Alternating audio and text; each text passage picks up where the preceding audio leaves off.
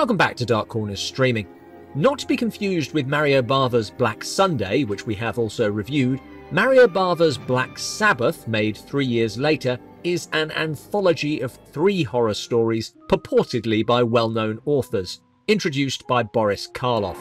Ladies and gentlemen, how do you do? Some housekeeping first. There are 2 versions of Black Sabbath, the original Italian and the US dub, which was edited for some content, most noticeably in the episode called The Telephone, and also changed the order of the episodes. As per our remit, we went with the most readily available, which was the US dub on Daily Motion.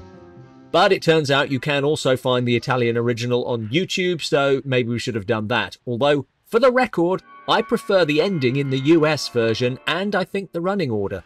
Do you believe in ghosts? Anyway, we open with The Drop of Water, a tense psychological horror showing the influence of Roger Corman's Poe films and the resonant colour of early Hammer. From the start, this is a gorgeous film as well as a scary one. The theft of a ring from a dead medium has haunting consequences for the thief. Initially characterised by dripping water, Bava building an unnerving oral backdrop, before events take a more disturbing turn. That theme of a woman alone, besieged by the supernatural, continues in The Telephone. How nice you look with that towel around you. This time, it is a crank call that slowly escalates. You'll be dead before dawn.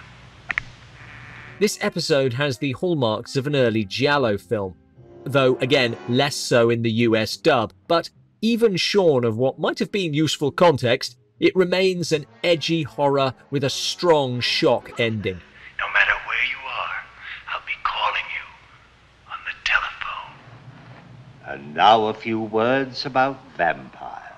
The last segment, the Verdilac, is the longest, and here the film spills over into more traditional Gothic. The presence of star Mark Damon makes it immediately reminiscent of Corman's House of Usher, playing very much the same role here as he did in that film, though in very different circumstances. Now, we only have our father to fear. It is also here that Karloff gets an acting role, showing that no matter how old he became, he could always inspire terror.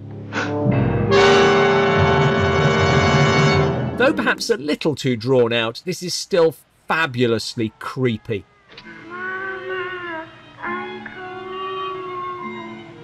And again, just looks terrific, whether in natural surroundings or playing with the light. I'm always cagey of anthology horrors, but for me at least, this one just works. Whatever order the stories come in, it is insidious and chilling. What was that? Though short, the stories are nonetheless gripping.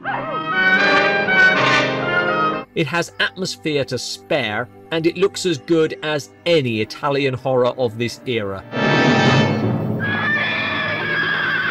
Which is very good indeed.